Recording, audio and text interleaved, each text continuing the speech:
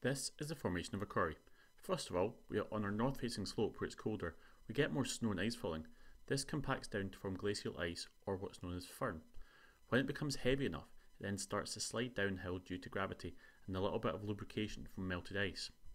During our ice age is when the glacier does most of the work, so this heavy layer of ice is now thick and sits on top of our hollow in our north-facing slope. It pushes directly down and then forwards in a rotational movement. This rotational movement rips rocks out of the ground, known as plucking, and the rocks then sit in the glacier and move forward, known as abrasion. This deepens and steepens the hollow.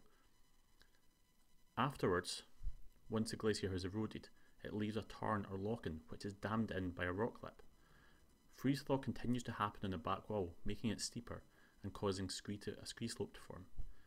This is how a corrie is formed, so make sure that you add in all these parts to your diagram and fully explain the processes that are happening to gain full marks.